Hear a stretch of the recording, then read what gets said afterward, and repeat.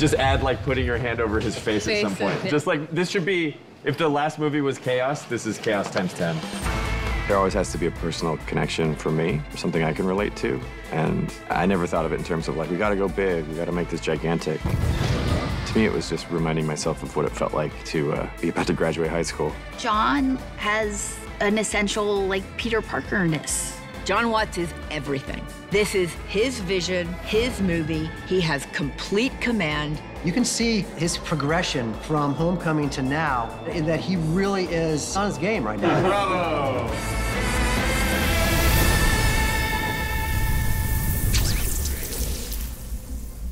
So do you, like, make your own webs inside of your body? I feel like you're teasing me right now. Yeah, he's not teasing you. It's just that, you know, he can't do that, so. I was just trying to not get fired on the first one. It was a private conversation.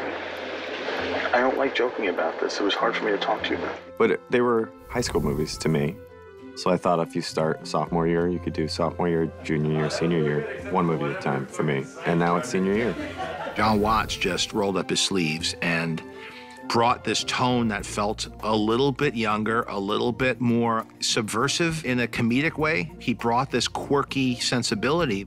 Jon Watts came in and he said, I want to do it like a John Hughes movie. That was entirely his idea from the very beginning. This is sort of his Breakfast Club. This is kind of his journey into that arena. Jon has this incredible ability to relate and then show the world that kind of teenage perspective. What was really interesting about it for me is Jon's sensibility of this almost high school comedy wrapped into this Marvel universe. What I think separates his versions of Spider-Man is that it's not serious. What I love about Jon Watts is the way he's able to undercut the seriousness of the films by layering in that these kids just want to go to college. He loves bringing out the humor. He's encouraging us to improvise and to kind of throw in. When he's got the takes that he wants, he'll always say, okay, one more just for you. Do what you want to do. Now let's have some more fun, or do whatever you want. He always gives you an opportunity to play around. One more like that was amazing. I've watched you from deep behind Norman's cowardly eyes, struggling to get everything you want while the world tried to make you choose. Gods don't have to choose. We take. Great, last one, Goblin's choice. And so he's always letting us improv a few takes on different lines and finding the scene so that we could breathe some humanity and life into those moments. Have you been listening this whole time? Hi, Happy. You have been listening ever since you stepped on my hose. I didn't. Maybe it's broken. Jon is amazing. Just how skilled he is with putting these movies together while not losing connection to character and what's going on and the emotionality of it. He really handles that so deftly. I really enjoyed that, and making things funny, no matter what it is, which is a lot of fun. Ready? All right, what'd you think? Not a lot of directors have that confidence to be able to float it all up in the air and juggle it and then put it together. That's a unique quality. So let me do like one that's really like eyes wide. Yeah, just from the top. Okay, let's try that. Jon is really good because he's tough, he's clear, he has vision. He's a real filmmaker, but he's also loose.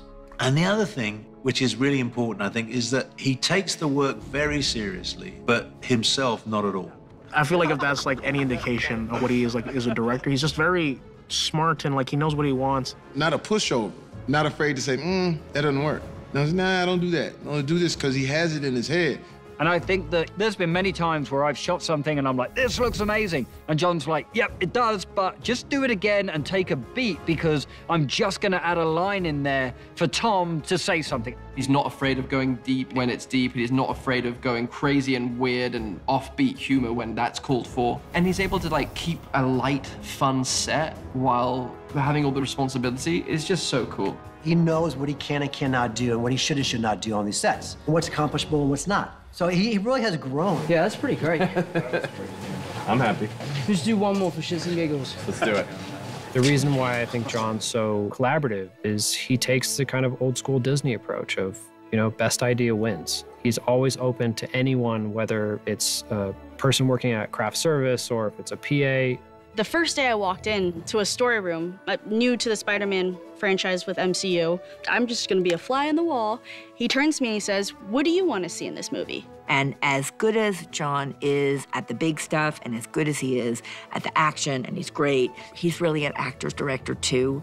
Working with Jon has been great. He's always just been open to suggestions and just open to conversations. And sometimes they happen the night before, the weeks before, right before we start filming, or, you know, second the day starts. I like to come on set now because even days that I'm not needed here, I come on set to watch because I love learning and sitting behind Jon, and hopefully one day I'll be able to direct something. So, I mean, no better place to learn than right behind our very incredible director who loves to answer my questions.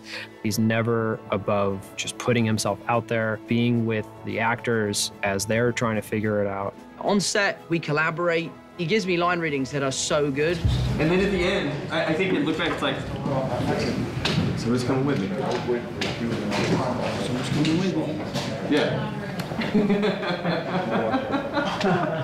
One of the reasons I enjoy working with Jon Watts so much is because there's a tremendous amount of freedom within the parameters of what the day's work is. And I think that's what has made these movies so much fun to make. These Spider-Man films wouldn't work if Jon wasn't that collaborative.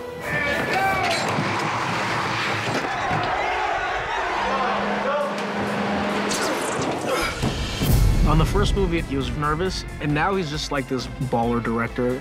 You know how people kind of level up in a video game? That's sort of Jon Watts through like 3 movies. Jon Watts has done such a wonderful job of creating this genre of superhero movie that kind of hasn't been told before. It's great to just go back to Homecoming and Far From Home and figuring out any other things that we could connect, because I just want it to be a complete world where you can see things in this movie that are referencing back to things in the first movie, so that it does feel like one story that we've been telling over 3 movies. It's really nice to have a level of that, like, positive reinforcement of like, oh, you didn't completely it up, you know, screw it up. Sorry. Yeah, what is this one soundbite that will actually be in this that you want me to say?